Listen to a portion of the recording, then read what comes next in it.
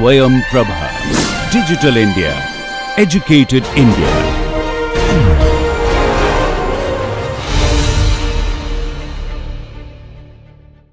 Now we are moving into the second type. In the second type, this is a reducible Markov chain, but here each close communicating class consists of only one element, that is nothing but the observing states, but more than one close communicating class are possible. Therefore, this type is called with one or more observing states. Here also my interest is to find out the stationary distribution. The stationary distribution, here the interests are of the different way. One is the probability of absorption, the other one is what is the mean time before absorption. So, for that I am making a further assumption, the state space is going to be finite. Okay. So, with that I am making a canonical form. The canonical form consists of all the observing states that I label it as a capital A and all the transient states as a capital T. Therefore, the state space S is a union capital T. Therefore, the canonical form, I collect all the observing states in the first few rows and then remaining will be all the transient states. Since the observing states P I I is equal to 1, therefore, you will have a identity matrix for the submatrix of the matrix P corresponding to A to A, whereas A to T observing states to the transient states, that elements are going to be 0. So, that is a submatrix with the entities 0, whereas a T to A will be submatrix capital R and a T to T will be submatrix Q. So, if you go for what is the n step transition probability, since it is identity matrix, again also you will have identity matrix, whereas a T to A, that is going to be a function of n, whereas a T to T will be a power n, that is q raised to power n. As n tends to infinity, the system will not be in the transient states, therefore, q n will tends to 0 submatrix as n tends to infinity, and these probabilities are going to be 0 for all I comma j belonging to T. T is nothing but the set of transient states.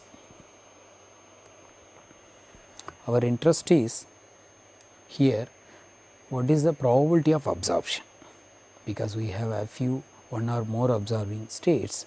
So, if the system start from some transient state, what is the probability that the system will be absorbed into this absorption state?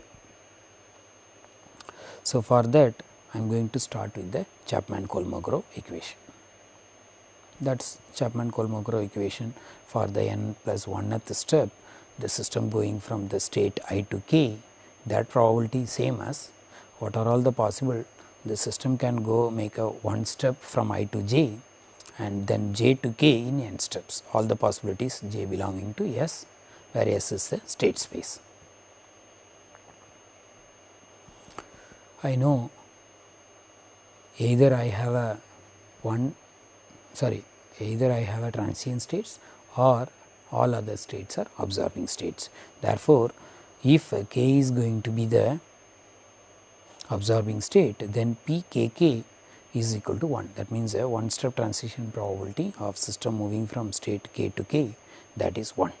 Therefore, I to k in n plus 1 steps, that probability I can split, I can make I to k in one step, then forever I will be in the state k, plus I would have moved to the state I to j, where j is another transient state, it could be same also,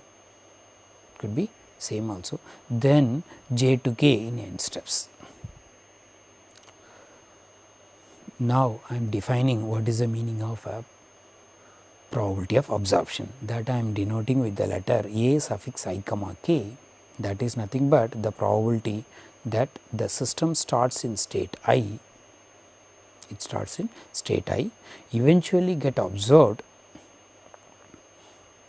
in observing state k. So, the first letter is the starting state and the second k is the absorbing state. So, this is the probability of absorption starting from the state I to the absorption state k. Now, I am taking the equation 1 as I make n tends to infinity in both sides. The left hand side will be a of I comma k, because as n tends to infinity. So, this will be a I k. Similarly, p j k of n, that is also a j k. Therefore, I will have a I k this side and a j. So, this is sort of recursive equation. So, this is in the element form, I can go for in the matrix form. So, I can write a I k as a matrix capital A. Therefore, in the matrix form, the previous this equation for all values of I, this equation as in the matrix form capital A is equal to R matrix, because this is p I to k, where I is the transient state and k is the absorbing state. So, transient state to the absorption state, transient state to the absorption state, that submatrix is capital R. Therefore, in the matrix form capital A is equal to R matrix plus Q matrix, that is the one step transition of system is moving from transient to transient multiplied by A matrix. So, I can do the simplification. So, I get A matrix equal to I minus Q inverse R matrix, and here this I minus Q inverse, that is nothing but the fundamental matrix. So, once you are able to find out the fundamental matrix multiply by the R matrix, that will give the probability of absorption starting from the transient state and reaching absorption state. And this probability is not independent of initial state, that is very important. Whereas, the previous type of reducible Markov chain, that is independent of initial state, whereas here the probability of absorption is not independent of the initial state I. So, this we can visualize through one example that I am going to present later.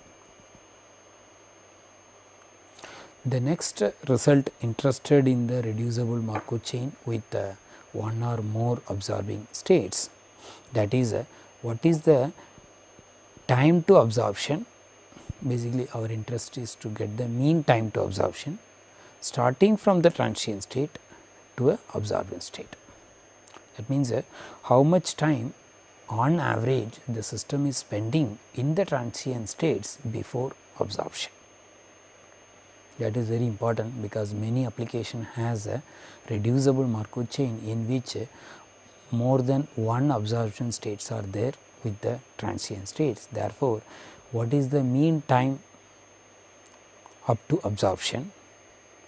That means how much time spending in the transient states before the absorption. So, for that I am going to define the random variable capital T I. The T I denotes the number of steps including the starting state I, in which the Markov chain remains in a transient state before entering the absorption state, absorbing state. So, there is a possibility the system would have been spending at least one step before absorption, or 2 steps or 3 steps and so on. Therefore, that is going to be a random variable. It is a discrete random variable with the possible values are 1, 2, 3 and so on. Our interest is not only finding out the distribution of T I, our interest is to find out what is the mean time up to absorption from the transient state to a absorbing state. So, this probability can be computed by find out what is the probability of T n is equal to n for some n can take the value 1, 2, 3 and so on. So, that discrete random variable probability mass function can be computed in this way. You find out what is the probability of T I is greater than or equal to n minus 1 minus what is the probability that T I is greater than or equal to n. If you find the difference, that is same as the probability mass at n. but this is same as the Ti greater than or equal to n minus 1, that is same as the n minus 1th step the system is in the transient state. If Ti is going to be greater than or equal to n minus 1, that means the system spends at least n minus 1 steps in the transient states. Once it goes to the absorption state, then it cannot come back to the transient states. Therefore, the meaning of Ti greater than or equal to n minus 1, that is same as the n minus 1th step the system in the transient states. So, both the events are equivalent, therefore, the probabilities are equal. Similarly, you can argue Ti greater than or equal to n means at least n steps the system in the transient states before absorption. That is same as in the nth step the system is in the transient state.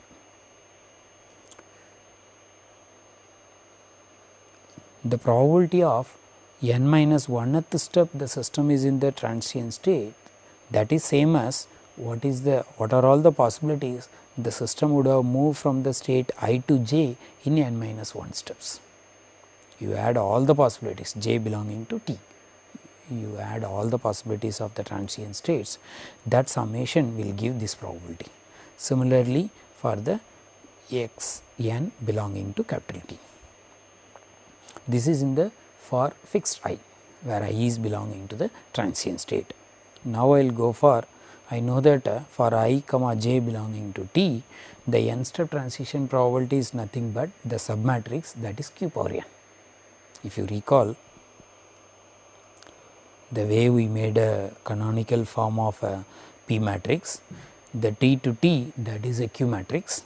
Therefore, as n tends to for any nth step, that is going to be q power n. So, this is what I am using for I comma j belonging to capital T, the submatrix of p power n, that is q power n. Therefore, for I comma j belonging to T, the n step transition of system moving from I to j, that is q power n. Therefore, I can substitute here in the above equation. So, the probability mass at n, that is same as a q power n minus 1 into I minus q into E vector. Once I know the probability mass function for the discrete random variable Ti, then I can find out the mean. Mean is nothing but summation n times the probability mass at n, Ti is equal to n. If I add summation over n, that is going to be the mean time up to absorption. That is going to be, do the simple calculation, you will get I minus q inverse into E vector. This I minus q inverse is nothing but the fundamental matrix. That means, if you find out the fundamental matrix multiplied by the R submatrix, you will get the probability of absorption.